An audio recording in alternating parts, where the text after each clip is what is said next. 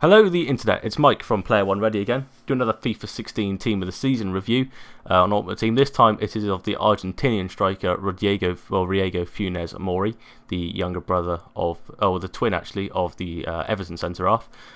He has apparently 9 games, 11 goals for me. It's actually 9 games, 14 goals. I disconnected from EA after winning a game 4-2, so that adds to the record. But overall it's a decent record. I think he should actually have 2 assists there as well, not 1. Oh yeah, another game, in the same game, he was kicked out. He has 3-star weak foot, 3-star skill, 85 shot and on his card.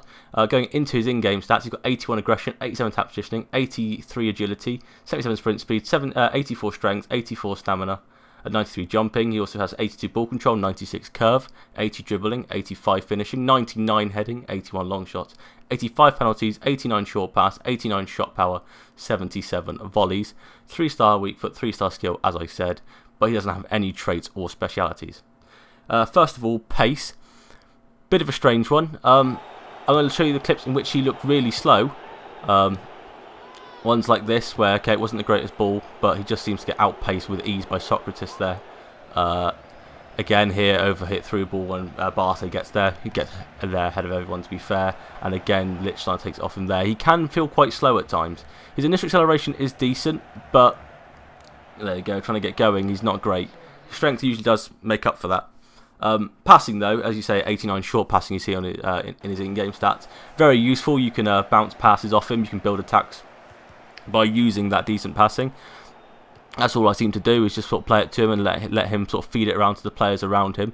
Here's one assist to Carlos Tevez. It's not a great pass. It's more Tevez doing the work, but he still makes that pass, something like Inzaghi wouldn't make. Here again, finds Pereira. This is a game that I won 4-2 that I disconnected from, if you can see the scoreline.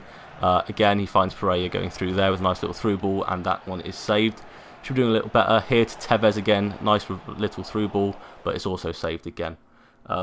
Going into his heading, obviously I didn't score any headers with him, but he does have 93 jumping, 99 heading.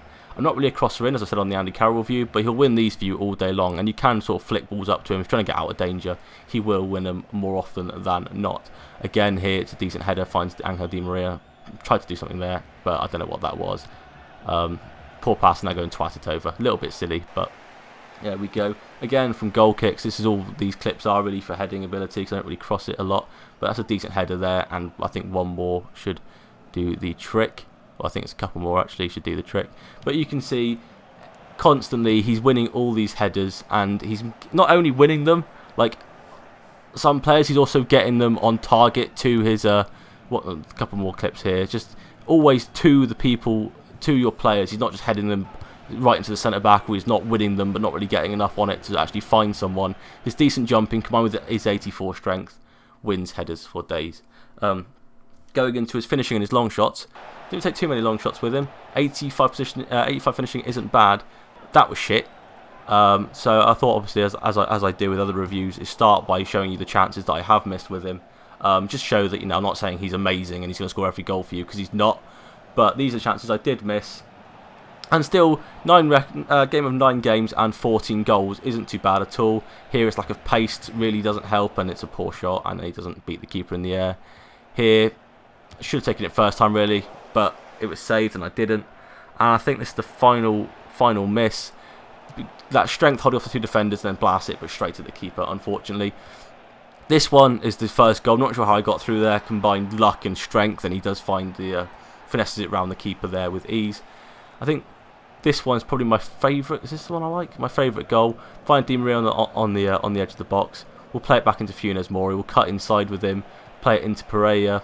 Finds Tevez eventually. It's good movement from Funes Mori. He's making that run into the box, and it's a nice first time left-footed finish with that 3-star weak foot, which isn't as bad as it sounds. It's a good finish there, and a nice build-up with him making the passes in between. Here, decent dribbling, takes on his player, then holds off the other one as he comes to tackle him, and it's a nice finesse shot into the far corner with that 893 curve. Again, here we'll just fake shot past I can't remember who that was, and we'll just blast it past the keeper towards the far post using that 89 shot power. Again, here I'm just going to thump it. I'm not going to finesse that from anywhere, especially with that shot power. 85 finishing does seem a little harsh on this card. He's actually very, very good. This one's 77 volleys. Yeah, I don't think the keeper should be conceding this at all. but it'll do, and he's getting goals, and that's all you need from your strikers, really. I don't really care other than that. He's there using his strength to hold off Jeremy Mathieu. Just keep using that strength. It's really, really useful for this card. He's quite tall as well at 6 foot, or 6'1", so finding that far corner there with that left foot again is really useful. That 3-star weak foot, as I've said. I don't really see how this card seems like 85 finishing. It feels a lot higher than some cards I've used with higher stats. That one I should be scoring, but again, great ball control here, and then the volley, far post. 77 volleys my arse. It's a really nice finish. This one, just finesse it around the keeper. All relatively simple goals, but he's scoring them a lot of the time. He's consistent in his goal scoring, and that's what really matters.